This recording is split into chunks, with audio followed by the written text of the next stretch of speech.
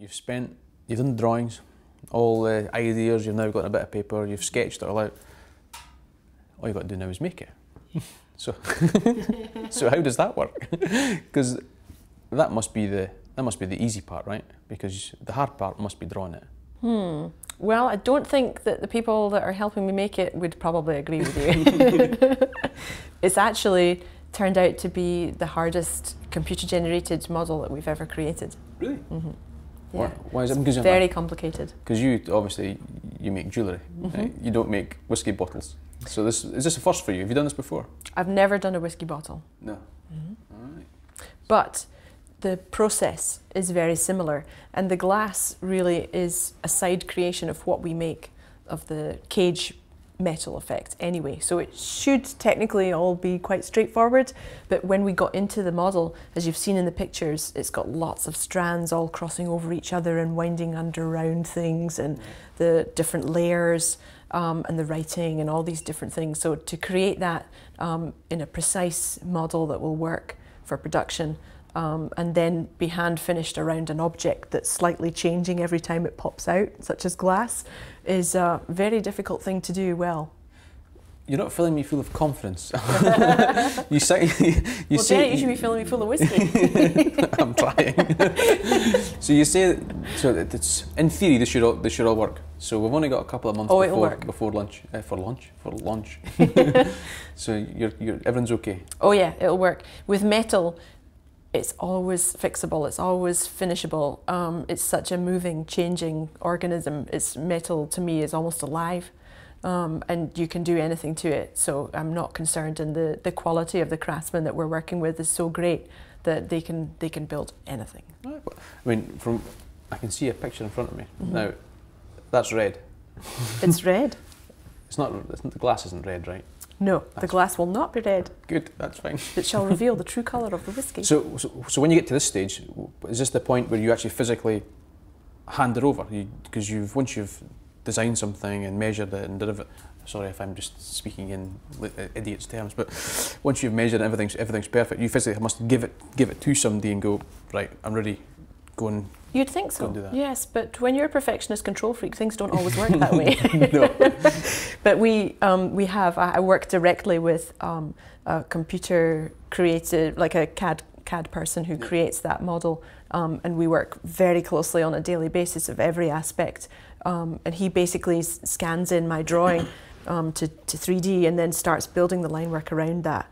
And then slowly but surely it comes 3D, and then you have lots of choices about, like I said, where lines cross over and how the actual thing comes to life, and then how the joinings will look and where the little connector points will be and how you'll finish all these details. So those things, for something like this where it's such a unique vision for me, I really have to be involved in the process.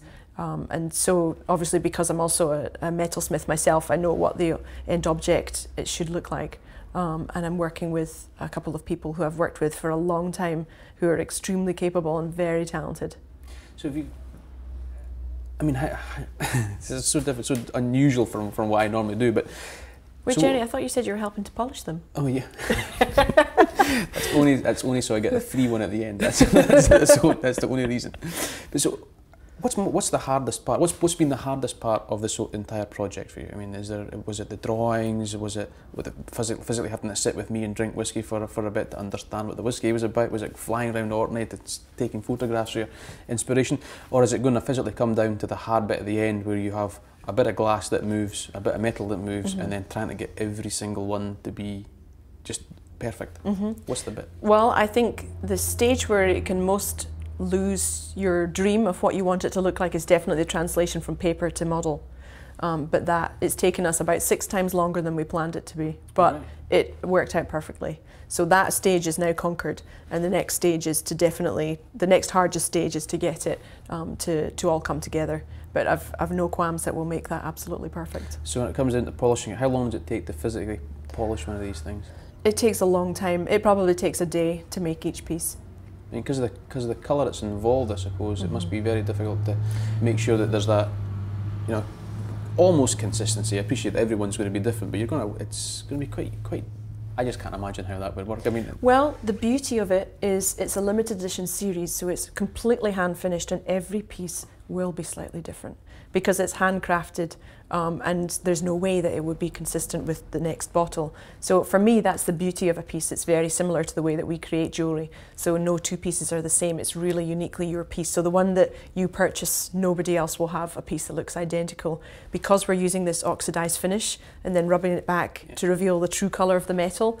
And it's a natural state metal, which was really important for me to use that because it goes along with Highland Park's ideal. They never have any caramel added, and you always use a pure colour whisky. So for me, it had to be a pure colour metal. There was not going to be any plating involved.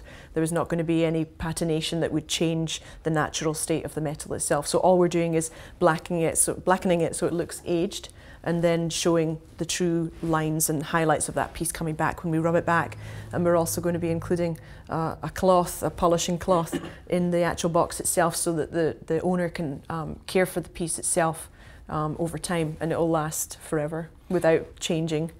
So for me, when somebody buys a 50-year-old whiskey, I've tried collecting whiskey. It just doesn't happen. And if I do get it, I have to put it in the basement or in the loft of my house, as far away at the back as possible, because I know that come Saturday night, I know what we'll do, and I regret it in the morning, but it's there.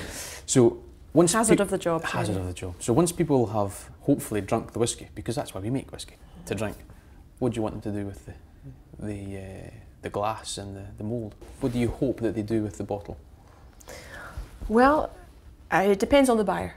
I would personally drink it, but then I would use the bottle again, and I would put something in it that I love to drink on a daily basis, so that the object was out there and it was being used and celebrated for all of its unique handcrafted glory. That's it. I'm with you in that. I can't. I'm just not a collector. I just haven't managed to crack that bit in my head yet. I will. And I do have stuff, but I just end up drinking it. That's what it's for. That's what it's for. Speaking of which, I know your hand's been going back and forth a couple of times. Jerry, you're stringing me along here. Let's get to the point. You've not tasted it yet, have you? Nope. Right, you can have that now. Do you know how difficult it was to do this project without tasting it? Yes, because you've said it about 100 times. All those emails, when am I getting my free bottle? You're not getting one, Maeve.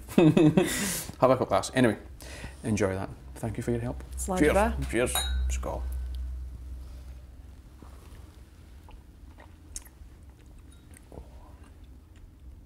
That's lovely stuff, isn't it? Okay, cut. This shouldn't be on camera. That's pretty fantastic. That's pretty amazing.